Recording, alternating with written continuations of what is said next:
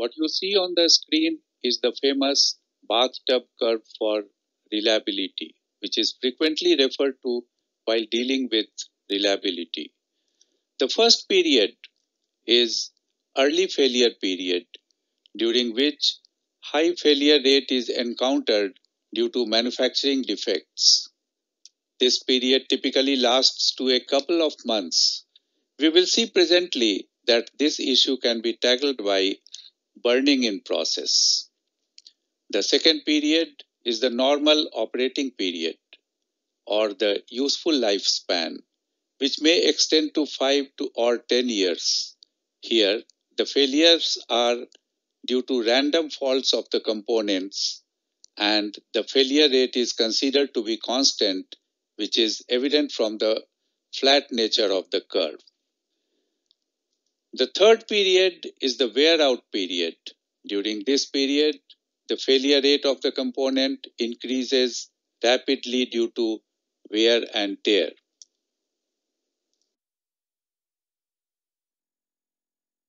Characteristics of the bathtub curve, causes and possible mitigations for its different periods are shown in the table.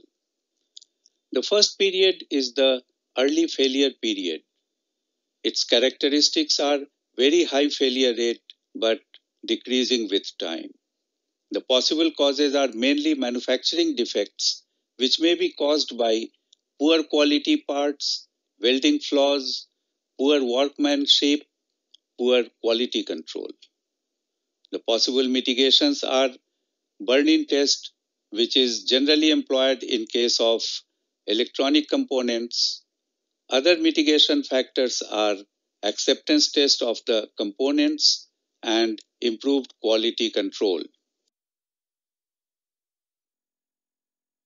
Second period is normal operating period.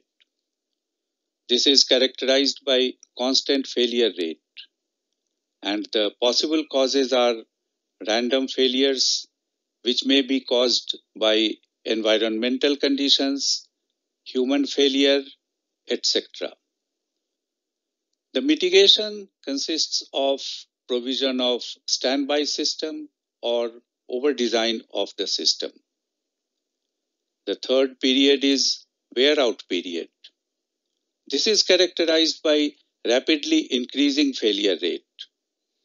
Possible causes are natural fatigue and aging, or it may also be accelerated by cyclical loading. The mitigation factors are preventive maintenance or replacement of components by modern technology components. Burning in is conducted basically to weed out the components with inherent weakness due to variation in manufacturing process. It accelerates the failure process, leading to failure of the component in the early failure period of the bathtub curve. In the case of software, the reliability curve takes a different shape as shown in the figure. This is because of difference in nature of failures of hardware and software. In case of hardware, the random failures, which are caused mainly due to environmental stress, dominate over systematic failures.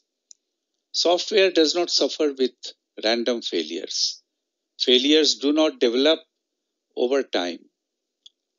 There will be design or coding errors in the software, which will be always present since the design stage.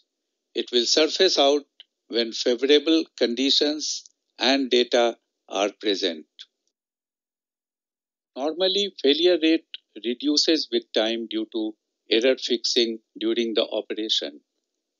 Spikes are caused due to errors introduced during feature upgradation. Kindly note, these spikes are not because of any reliability issue or error fixing. After reaching obsolescence, the failure rate remains constant, unlike hardware, as there is no wear out in the case of software.